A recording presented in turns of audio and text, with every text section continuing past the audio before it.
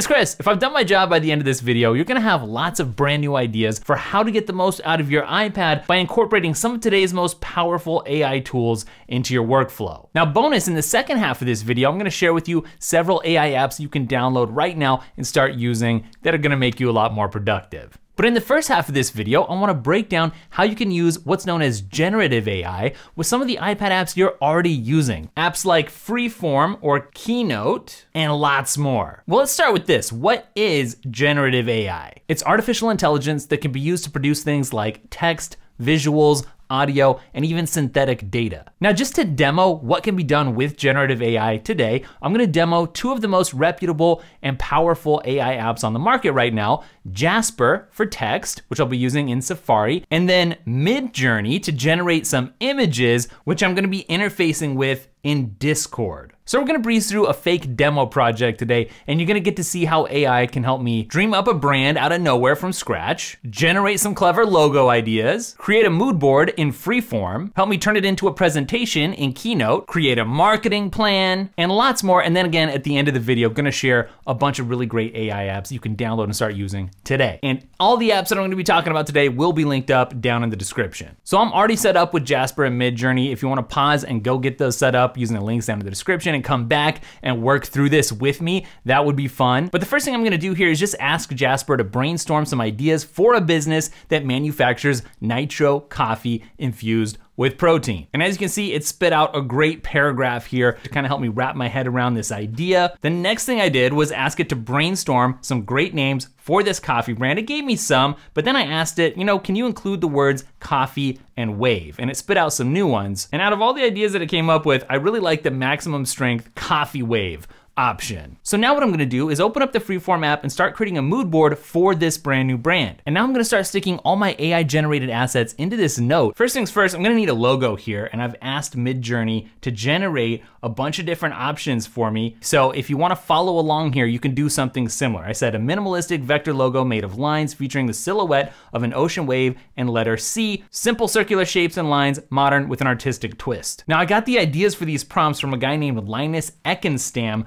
on Twitter. He's sort of a Midjourney prompt genius, so you definitely wanna go check out his account for lots of ideas. All right, so I'm just gonna drop those logo options into Freeform here, and now I've got some really cool things that I can start playing around with. But what I like about this particular logo is that it does capture that wave mentality, but it kind of has a coffee bean kind of coming through in the bottom here of the ocean. All right, so back over here in Midjourney, I'm gonna put in a new prompt and start dreaming up some interiors for my new flagship coffee store. And this is the prompt that I use to generate these photos that you're about to see, so you can pause it here and kind of copy that and go off of it on your own. But I'm gonna come back into Freeform and drop those photos in. All right, so now I can start picking out what I want the coffee shop to actually look like. I got all these great examples, and man, these actually look better than most coffee shops that I've ever seen. Okay, so it's starting to come together now. We got some good logo options, some interior options. The next thing I want Midjourney to come up with for me are some nitro can designs. So here's the prompt that I used in order to generate these particular can designs, and it spit out several for me, and then what I did was I upscaled, that's what these buttons are, upscaled 1, 2, 3, 4, and it gave me some higher quality versions. And just like before, I'm gonna drop those into Freeform, and now I've got a bunch of cool packaging ideas for this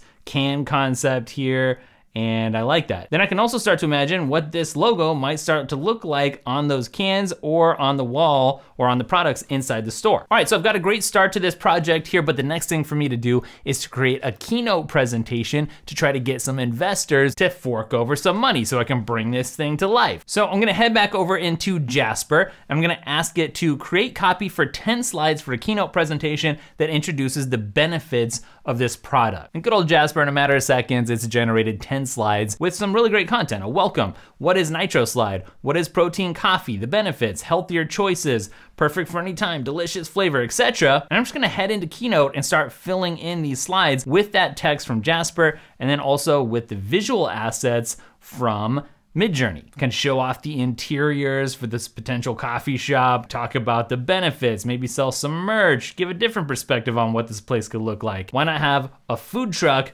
that serves as a mobile coffee shop? All of this is possible to dream up with Jasper and Midjourney. So the next step for me would probably be to do something like create a website. So we can start marketing all this, right? So I'm gonna head back to Jasper and ask it to create a list of to-dos for building a website for this brand from start to finish, because I'm gonna stick these in my Apple Reminders app. All right, so just like that, I was able to load all those to-dos into my Apple Reminders. Took me no time at all, and now I'm ready to be super productive. Obviously, life would be even cooler if Apple would come out with the version of Siri that used generative AI natively inside of apps like Apple Notes or Reminders or email or calendar. But until then, I think you have a pretty good idea now of what you can do in basically no time flat using AI in your iPad. Now, obviously I get super into productivity in the Apple ecosystem and just productivity in general. I've made a course that you can actually pre-order right now called Learning to Be Productive. You can find it at thegreatonboarding.com, and it's gonna clue you into the key ideas in 9 productivity books that have made an absolutely huge difference in my life. Plus, I'm gonna explain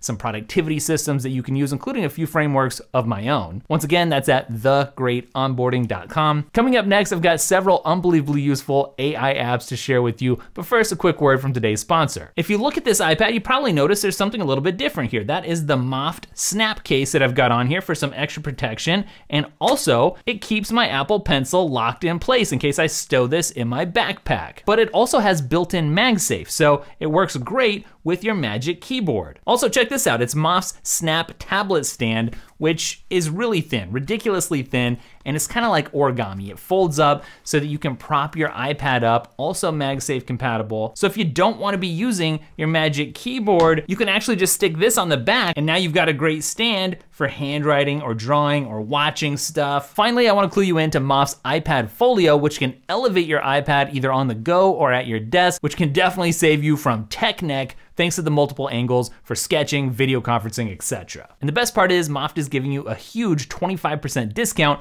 using the link down in the description. All right, so let me quickly tell you about some great AI apps for iPad users. If you go into the App Store and search for Readwise Reader, you're gonna find this app that I use all the time that's the best Read It Later app I've ever used. Not only is it my go-to way to read articles and newsletters, but I really love the Ghost Reader function, which will let me ask the document a question, or will summarize the document using AI in a flash, which obviously saves me a whole bunch of time. Now, if you head back into the App Store and search for Brain.fm, you've heard me mention this before, but it's music that you can focus to whether you're working, relaxing, reading, and I use it while I'm working or reading all the time. But it's great because it's both AI and human-powered music fused together. It's science-backed, and I feel like it does make me more productive. If you head back to the App Store, search for Mem, and you're gonna find that this is a self-organizing AI-powered workspace. So if you're not the kind of person who likes to create a bunch of folders and organize stuff into it, and you'd rather have AI do that for you,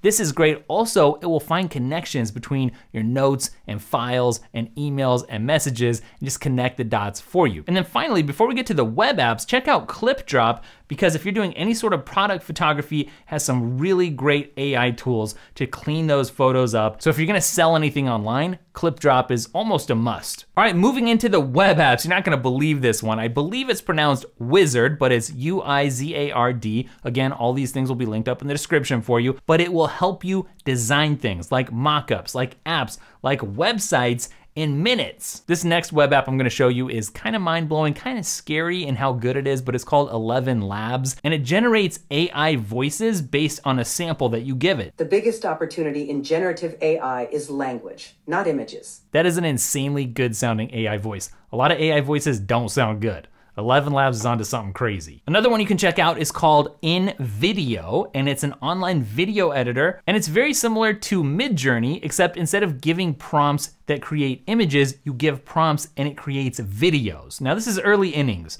for this kind of stuff, but if you want to be able to do it, this is where you do it. But while you're waiting for that to get good, something that's already good is Formula Generator, which will generate formulas in Excel for you using AI. So the whole thing is being able to create complex formulas with ease. It can quickly fix your errors. I'm not super into Excel, but I know some people really live inside this app, and this could be pretty game changing. All right, that's it for this video. I hope you found some good tips and ideas for what you can do right now with AI, either from apps in the App Store or using the apps that you're already using in your daily workflow. Check out The course, if you're into productivity, that's linked up down below, or go to thegreatonboarding.com to get the details. We've got a newsletter too that I don't want you to miss out on. Got such a high open rate. People really love it, and we're jamming it full of extra useful stuff. There's nothing in there that's a time waster. It's just designed to save you time. If you're in the Apple ecosystem, you will be delighted. Go check it out. That's linked up down below too. Otherwise, I'll catch you in the next video. Later.